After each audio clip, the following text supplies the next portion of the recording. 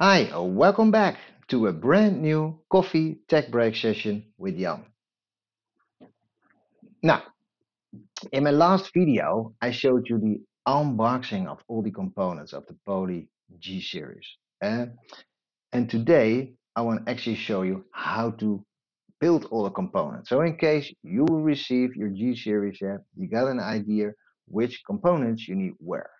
Now, you can already get started very quickly. Uh, because you just need these two components. So you got your tiny compute, you got your GC8. So these are the components. This one on the table, this one goes under the table, behind the screen. If you got already a sort of plate to hide it, very easy. Then you can get started in like 10 minutes and just unpack everything, hook it up, power it on, walk through the setup, and you're ready to go. Now we got additional power supply. So we got a power supply for the GC8. So make sure you got a power socket at the table.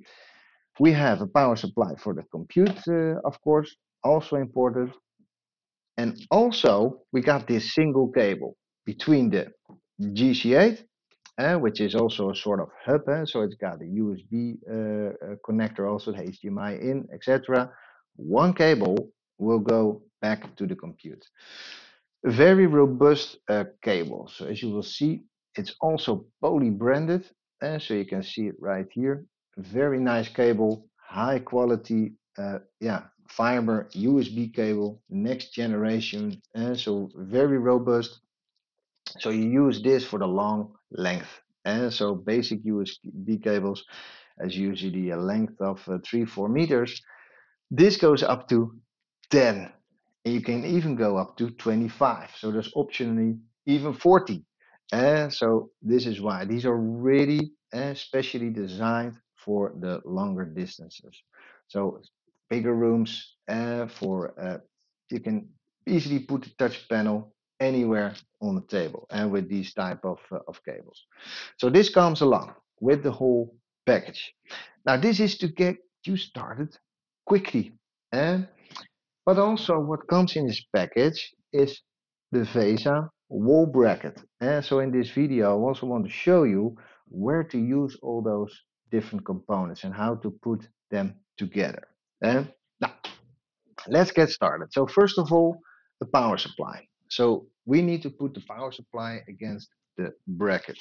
Uh, so let me show you first the bracket. So here you go. As you can see, here you see a marker, so you know which side to put up. You see also some different screws here, which could be a little bit magic in the beginning, but I will show you actually where to use what, and it's really easy. So here will come the compute with the bracket.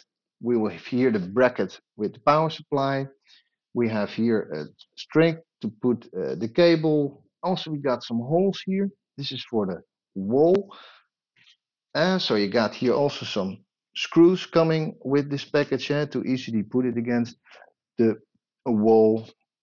Now on the back side also some screws, so it's very flexible. There's a lot of options available to use for this bracket. Now we have also the front plate. So this is the front plate which will go over the bracket. You can attach the bracket under the table also against the wall. And it also looks very nice with this protection bracket on top of it. Now we got two brackets which we will do for the components. So we got one for the compute and one for the power supply. Now, as I was showing you, for the power supply, we will use this bracket. So make sure if you put this in the bracket, you do it like this. So you can attach here your power socket.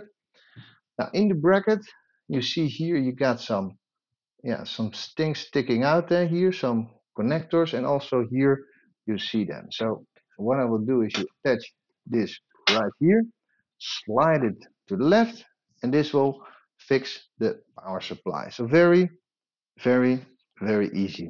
Now, let me put one screw in here. So you will use this screw for fixing it up. So there are two actually, but yeah, for the sake of time, and I don't want to create a coffee tech break screw drive video.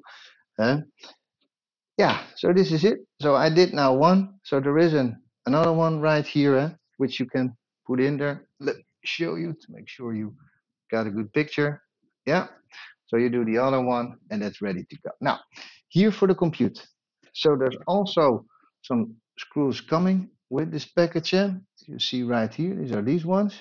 And this is where you slide in that bracket for the compute. Let me put them on here. I will use the middle ones here to attach those screws. And in production, of course, I recommend to use a screwdriver to make sure you can tighten them up very well. Okay, we got all the screws done now, so it's ready to receive the bracket for the compute. Now, that is this one. As you can see, we just slide this one over the screws. Here you go. So now this one is ready to receive the compute. And so what we need to do, you grab the compute and we go here to the left side and we slide the compute right in here. And here you go. So we got the compute now here into that bracket. All right, now the next step is to tighten up the compute onto the bracket. So there's also some very small screws. You see here, these ones, very small. And I will try to show you where those screws are needed. You can see them right here. So you can just put them, as you can see them right here. So these screws will hold the compute. So I will not do both of them in the sake of time, but I will show you. And so you can tighten up these smaller screws right there, which will hold the PC in the bracket, as you see them. So these are the smaller ones. Now, that is a one. So in case the compute is then fixed to that bracket there. Now, then we have cable guiders. So just to guide the cables outside of the wall plate, put them here to the left, and there's one here to the right side. And this is ready to guide, I'll show you that, to guide the cables coming out of the compute, to guide them here to the outside. Very, very nice. All right, now bracket is ready. What we need to do now is make sure we prepare the front plate. So the front plate also needs to have some screws. You see here one is attached. And so what we need to do, we got these guys also coming in the package here. So we need to attach them here to all the corners. And we're ready to go. All right, and this is the front plate, and also it has the holes, which is very nice in the polypropelled branding. And those holes make sure that there's enough cooling on this wall mount bracket. Now, what we need to do is we attach. It should be falling right into this guy, and now it's ready. So of course, you need to guide the cabling nicely, but it's now ready.